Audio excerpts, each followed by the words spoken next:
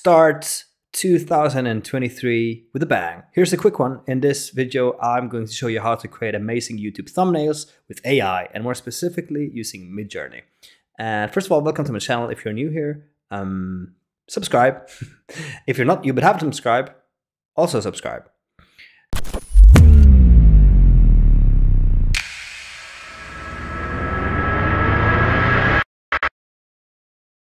So let's start 2023 with a bang. This is the year of AI. You've all tested ChatGPT. If not, go do that.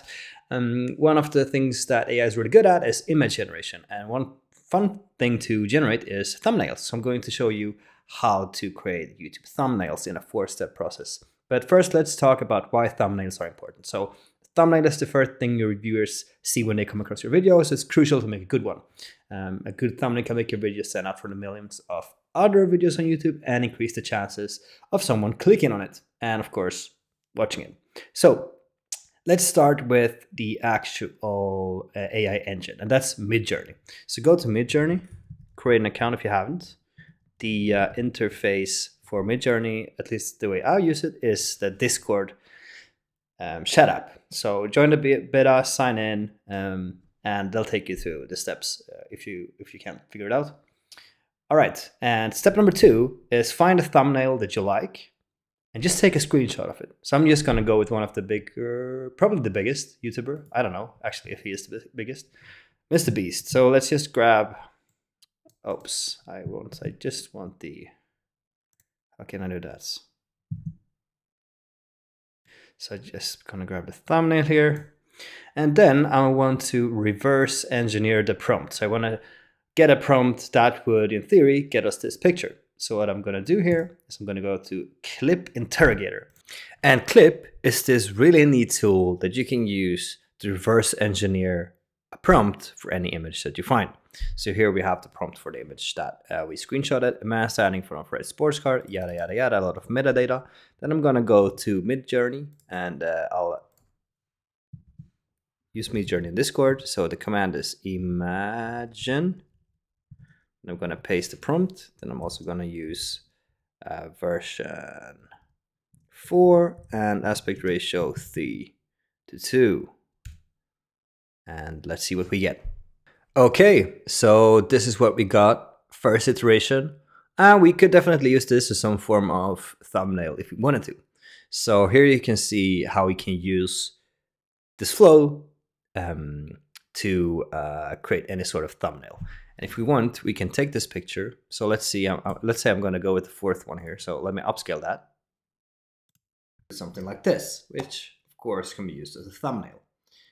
All right, but maybe I do want to generalize this approach a little bit. And looking closer at the thumbnails, we can see that they all have something in common.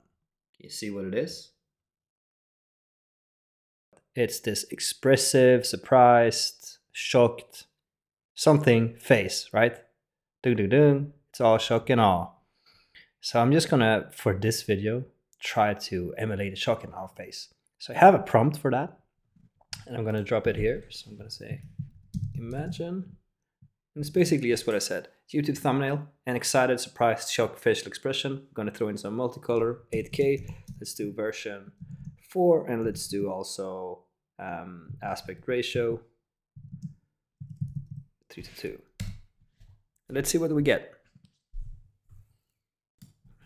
Okay, so these are what we got.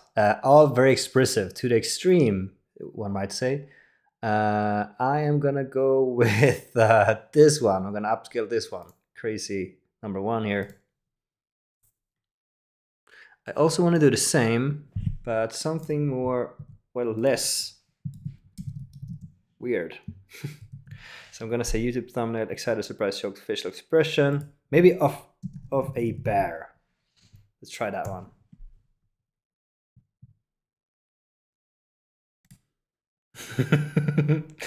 Okay, I actually like the bear one.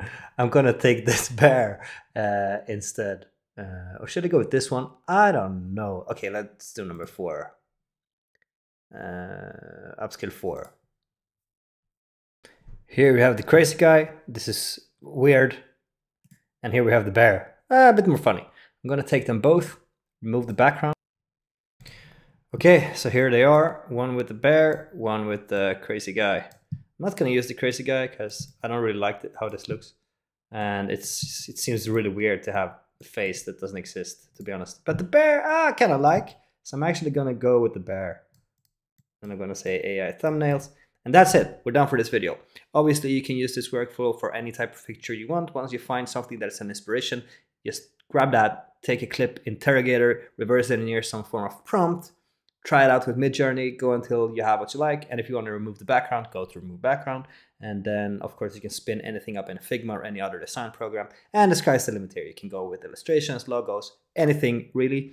Your creativity sets the limits, and then it's just a matter of finding the right prompts. So that's very exciting when it comes to image generation of AI, and a great way, with AI, and a great way to try it out if you haven't. So try making your own, I don't know, stupid or fun or whatever emotion or adjective thumbnail that you like.